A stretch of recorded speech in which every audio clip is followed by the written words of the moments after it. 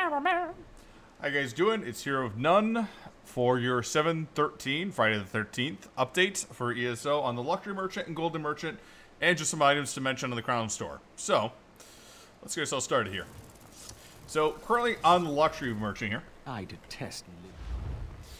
we have a few new items here, mostly Vanderfall stuff. As you can see there.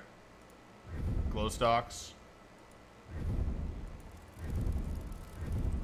All kind of interesting ways to light up your home and all that stuff. I'd probably say the 25K and the 5K is where I'd go. Like, the tall one is nice for maybe a lamppost, but not extremely, like, impressed otherwise. Now, for the Luxury Merchant here, or not, sorry, for the Luxury Merchant, for the Golden Merchant here, we have a few items here. I'm not going to bother going to Cyrodiil every time because it takes a little bit too much time here, but currently we have the Automaton's Necklace, which is a typical necklace or set that you use for Templars and all that stuff for stamina builds. Adds 4,000 or 400 weapon damage on your physical abilities. It's kind of meta for PvP for it since it's just a high burst damage. Wouldn't recommend it for something like maybe say a Nightblade or a DK. Well, maybe a Nightblade, but the DK, for example, would be like poison damage. So this physical damage only affects physical attacks. Templars, Sorks probably get the best benefit out of this. Maybe a Warden as well. That's 2,500 or 25k gold right there. 5k for your alliance points there. Next is the Undaunted Infiltrator. Not a great set. This one's also 250k, but it's Magicka, weapon critical. And when your abilities cost Magicka, your light attacks deal extra damage. So yeah, this isn't great. It has Magicka, and then weapon critical. Like a hybrid build wouldn't even use this, so not sure exactly why they're using it, but okay. Survivor Scales, health, stamina, Magicka. Reduces damage taken from guards, deal damage 5%, and cause Lamia Burst, a poison, yada yada yada, and damage over time to all enemies. Can occur every 6.5 seconds. This is a little bit more meta for tank builds. It's not a bad set, and it's only about 150k gold for this one here. This is one of the ones you get out of the Thieves Guild DLC. And then Spriggan's Necklace. This one here is actually pretty good. Stamina, weapon damage, and physical penetration. This actually is used for a lot of melee builds where you're trying to do trials and other things like that. And for PvP as well, just to give you raw penetration on people that are probably stacking up some high resistances. So, Spriggan's isn't too bad either. This one here is also 150k. 200 or 300 alliance points if you want that. Basically, always take the gold that you would spend and double the alliance points.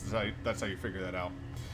For the two helmets you have Domos helmets, Stamina Magicka, and when you deal damage, you have 50% chance to create a Ring of Fire, which can deal either flame or physical damage, and also raise up your spell damage or weapon damage. Not really a great one here. It's an either or type of situation, and most people wouldn't just go with it, so wouldn't recommend buying that one. Celine's Guides, on the other hand, stamina, and we deal direct melee damage, 15% to call Primal Spear at the mauls closest enemy for 13k. So if you ever needed this is basically a pretty meta helm for PvP because it does a good burst damage here. However, Celine's is pretty easy to farm to get out of it, so I don't know if you actually want to spend the full 100k.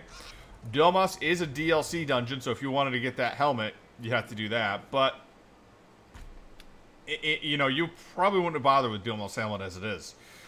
Now, as for other items here, I'll mention some few things on the Crown Store this week. You have Camel of Ill Omen, a Dire Pony, Dark Stag, which the legs are messed up with all the stags and all the elks. You have a few days left on the tricolors for the thing here. You have the Razandar, Jakajit Raz, basically Razandar Kitty. Queen's Eye Spymaster, little thing here. And it does have the cat ears for anyone that's not a Khajiit.